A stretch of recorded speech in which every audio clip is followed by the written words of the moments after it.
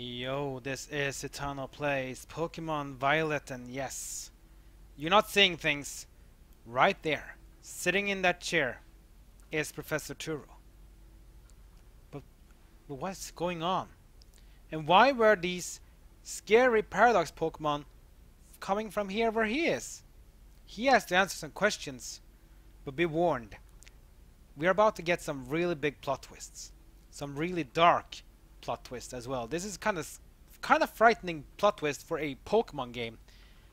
Thinking this is a game for kids, and yeah, here we have it. Human presence detected within the Zero Lab.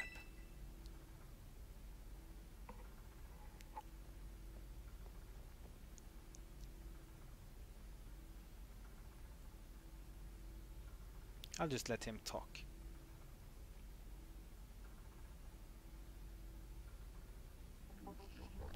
Deactivating sleep mode. What the?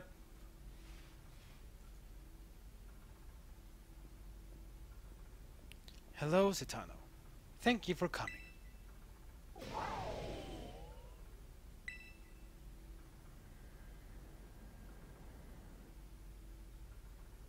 A Master Ball? What the? No. Back to your ball. It's his Pokemon? With a Master Ball? That one is far less tractable and far more aggressive than the one you traveled with. Your Miraidon fled Area Zero because it lost to the other one in a territorial struggle. Wow, that's why. I'm afraid there is something for which I must apologize. I am not the true Professor Turo. Yeah, we kinda saw that when he like booted himself up, and then his laser eyes and the way he lagged. Obviously something was wrong, but yeah. So he's not a Professor Turo, then who is he? What are you talking about? I am an artificial intelligence the Professor created, imbued with his memories and knowledge. In short, I am an AI-powered robot. And then, get ready. The real Professor passed away during the incident that destroyed Research Station number 4. Whew! As I said, dark plot twist. This is the first time I think ever that death of a character, or death of a noticeable character, is present. That's right, Professor Turo, Arven's dad, is dead. They just talked about it. He passed away. It's not like he was just injured or something. No, he died. He got killed. This is a Pokemon game. But I gotta tell you though, Game Freak, I don't know, you're not watching my Let's Plays, no one watching my Let's Plays, but people, I want to see more of this storytelling. Please. This is epic. Passed away? Yeah, this is dark. The Pokemon was not to be blamed. It was the original Professor who failed to accurately judge its power. Accurately. Yeah, something like that. I believe the Professor wanted nothing more than for the Miraidon to survive and thrive. That is why he threw himself in front of your Miraidon in an attempt to protect it. From the time I first reached out to Director Clavel and asked to be put in contact with you, I was never more than an AI. Citano, the reason I asked you to come to me is because I have one last thing to do here at the Zero Lab, and I desire your help. In short, I wish for you to put a stop to the time machine the original Professor created. Why? Any questions can be addressed as we make our descent. Follow me.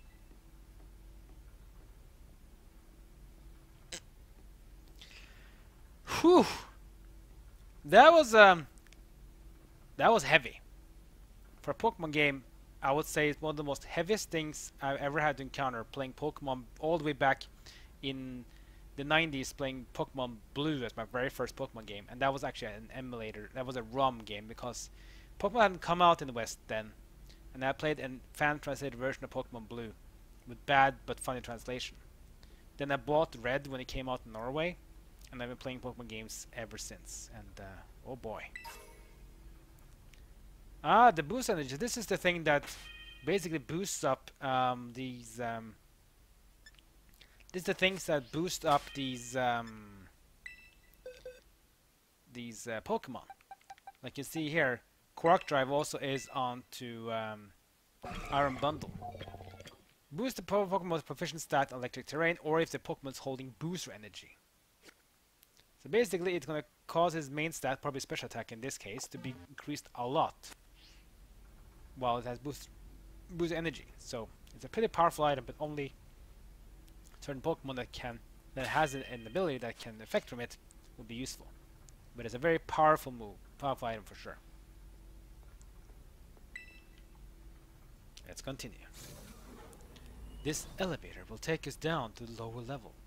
Step inside.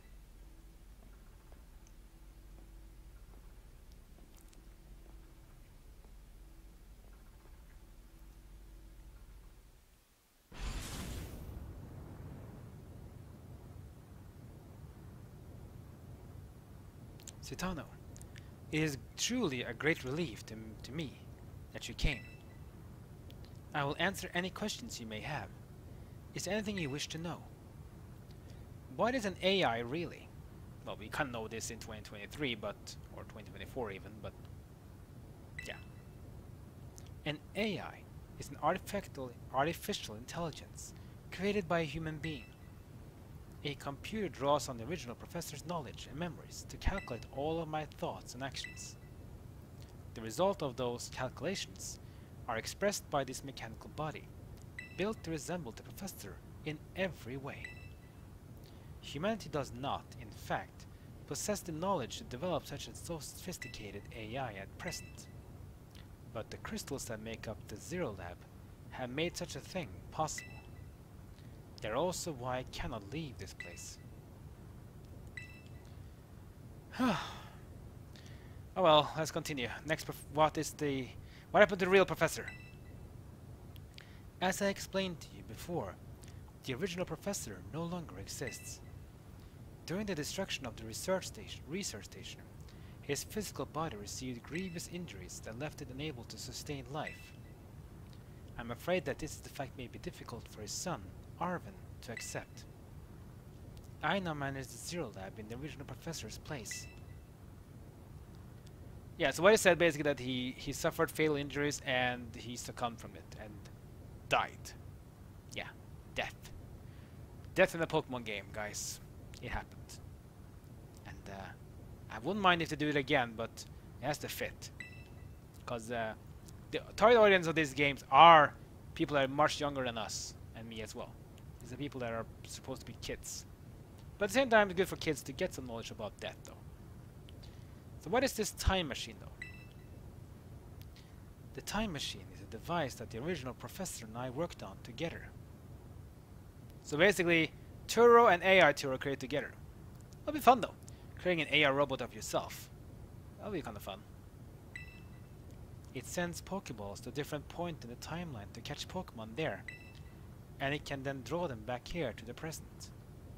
So that's how the Pokemon came. They didn't just transform there just normally. They had to be captured in that timeline, sent through the time machine, and then they can be sent out here. Okay. When he was alive, Professor Turo had great fascination with Pokemon from another age, which you might call future Pokemon. And if you're playing Pokemon Scarlet, he would then say that Sada was fascinated by Pokemon from past Pokemon. Even as we speak, the time machine continues to automatically draw future Pokemon to this time. Is there anything else you wish to ask? Well, we're gonna stop time machine, but is that really it? Nothing else? The original professor had a dream of a world in which future Pokemon might live alongside present-day Pokemon in harmony. But these Pokemon had gained a strange power due to their adaptations in the distant future. And this power has proven too terrible. Their very existence brings destruction to the ecological balance of this current age.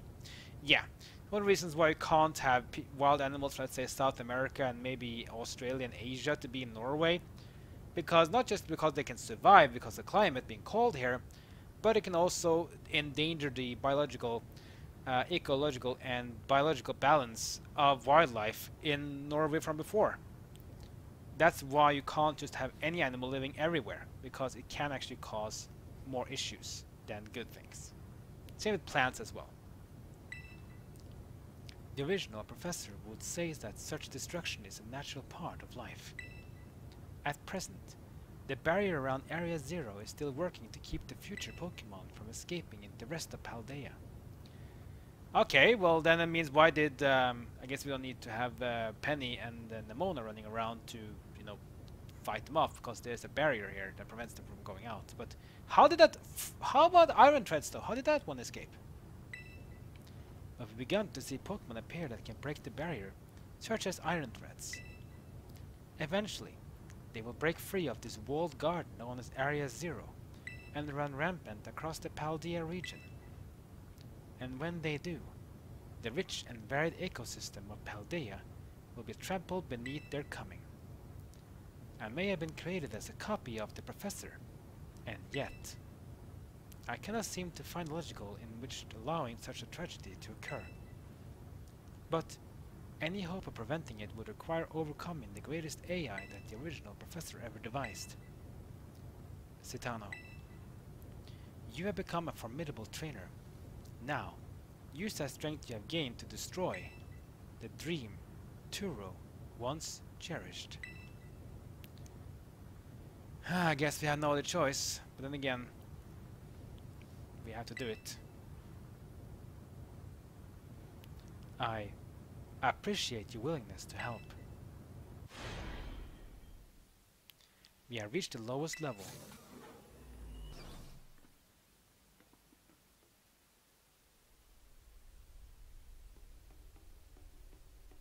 Wow, a full crystallized room. Look at this place. Like the whole room is in like crystal. That must be a time machine, I guess. Look at this room, like a giant crystal. How could it be in that? Being inside this thing must be weird. Behold, this is a time machine we perfected, using the power of the terrestrial phenomenon.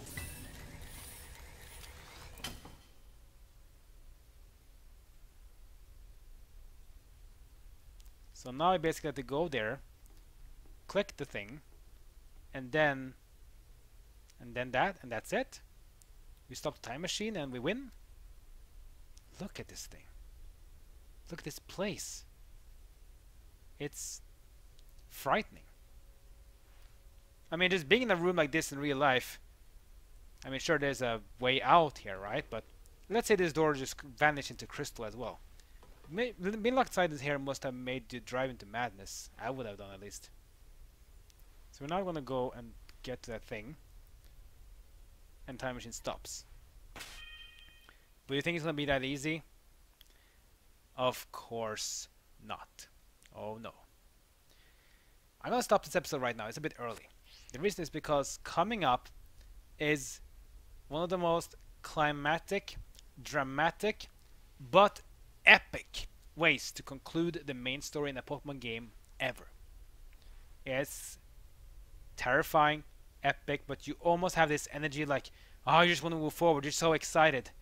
This is prime storytelling at its best, and Game Freak might have been getting a lot of, you know, crap for these games lagging and all that.